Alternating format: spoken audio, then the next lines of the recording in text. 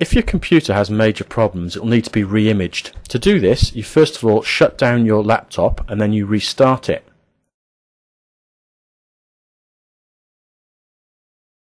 While it's restarting, you need to hold the ALT and the F10 buttons. Holding the ALT and F10 buttons will go to a special menu that will allow you to choose it to be reconfigured.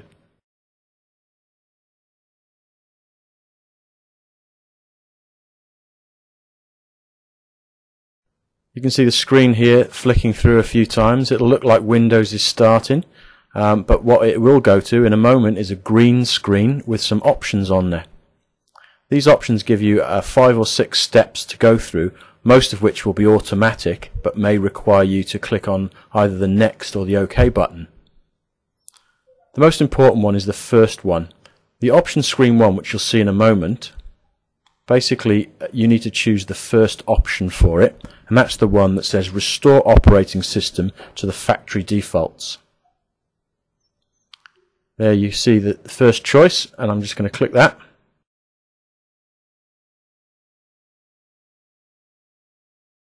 Click Next on the second one.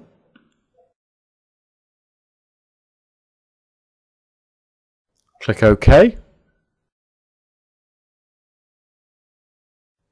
And then you need to sit back and wait. Now, depending upon the amount of damage to your hard drive, how badly corrupted it is, this may take a long time or a short amount of time. An average amount of time for a re-image is probably about 15 minutes. But at this point you can basically sit back and just let it work on its own. Eventually, after it's gone through all the steps it needs to, it'll just go straight back to your original login screen.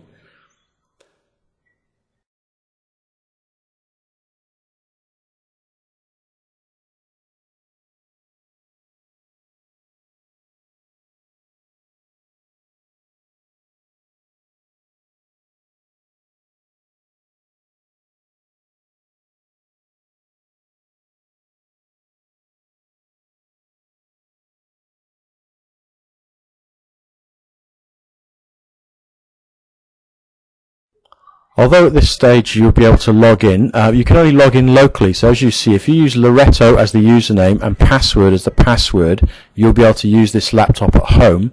But in order to use it again in the college network, you'll need to take it to the ICT help desk, and they'll do a little process which renames your laptop so that the network recognizes it.